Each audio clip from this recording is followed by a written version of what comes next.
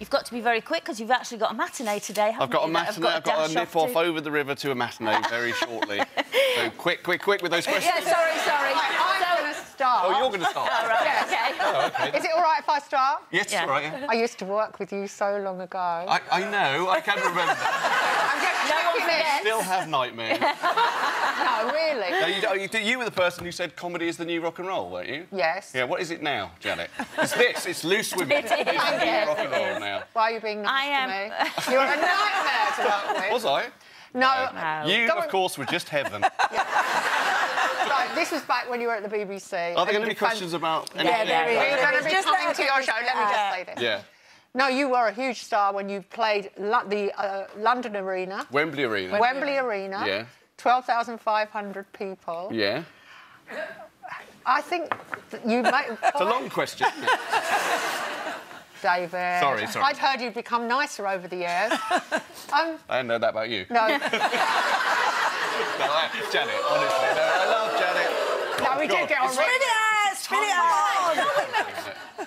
No, but you made a transition from being a comedian that did stand-up like this. It's a long journey to the show that you're doing now. Yeah, it's a different kind of show now, although it's a stand-up show, totally. It's still totally, for me, a stand-up show, but it is a different type of stand-up show, that's right. It's more personal. But I love the fact that you're using the topics that have happened to you in your life, that are happening to you in your life, that have happened to some of us in our life, and letting people find humour in it. Because my mother had Alzheimer's, and there are incredible moments of hilarity, but you feel guilty about laughing. One of the things about that is that since I've been doing stuff, because the show is about my family, and it's about my mum and her generally mad behaviour, and about my dad, who's still alive, and the fact that he's got dementia. But one of the things is that people have started telling me stories since I've been doing the show, both about their family secrets and about their relatives who have got dementia. I mean, Ruth Langston, who's on this show, told me a story when I was on Good Morning with her.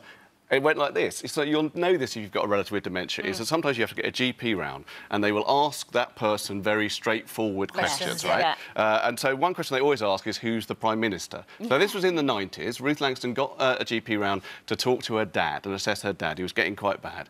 And the first question was, who's the Prime Minister? And her dad went, Blair. And they thought, oh, he's got it right. And then he went, Lionel.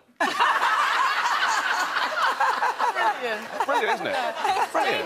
Yeah. You are up for an Olivier Award. I am. How do you feel about that? I am very excited about that. I still can't believe it, because they don't have a category in the Olivier Awards, which is the Theatre Awards, for stand-up. So I am in the entertainment and family category. Now, anyone who's come and seen my show will know, don't bring your 12-year-old. It's not a show for all the family. I'm up against Cinderella at the London Palladium, Peter Pan at the National, and The Red Shoes, which is a ballet. And I have to tell you, my show is very different from those shows. But I am still I'm very excited. It's brilliant. When you started to write the show, how did it go down with the rest of the family, with your partner and your children? Well, my partner was all right, but my brothers were the issue, really. My brothers were the issue. I've got an older brother and a younger brother, and my older brother, he wouldn't come at first because he was a bit worried about it.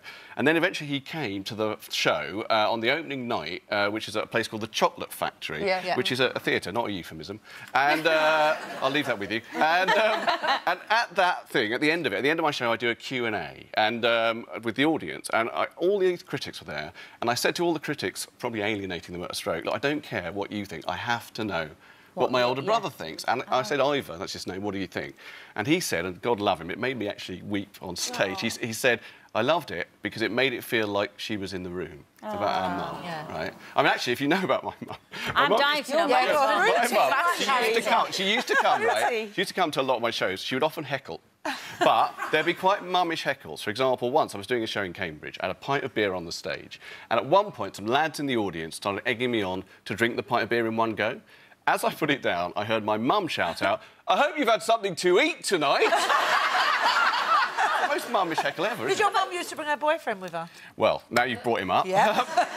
One of the things I talk... Because the show is really about how you remember people. Yeah. Because when my mum died, at her funeral, there were all these people saying, oh, your mother was wonderful. And I thought, you didn't really know her. Yeah. People do that all the time. They do it all the time. And she was wonderful, but not in the way you think. She wasn't an angel. She was a meddler. She was a complete meddler. And she was particularly very upfront and keen to tell you about her sex life. And her sex life, within 5 seconds, she'd have told you within 5 seconds. She would tell you mainly about... She had a long-term affair with a golfing memorabilia salesman. salesman. And as a result, my mum turned our life over to golf, right? Sometimes we didn't have food, we just had statues of each of these. This is one of my mum's books. She wrote 5 of these books, golf memorabilia, right? She never played golf. 5 volumes? 5 books about golf memorabilia. She didn't even play golf. She didn't play golf. She was, as I say, mental. But can I just read you a little poem that's at the top of this? There's always a little poem in these books. It goes, what makes all cloudlets disappear and brightens life throughout the year? What binds in friendship strong, sincere? It's golf.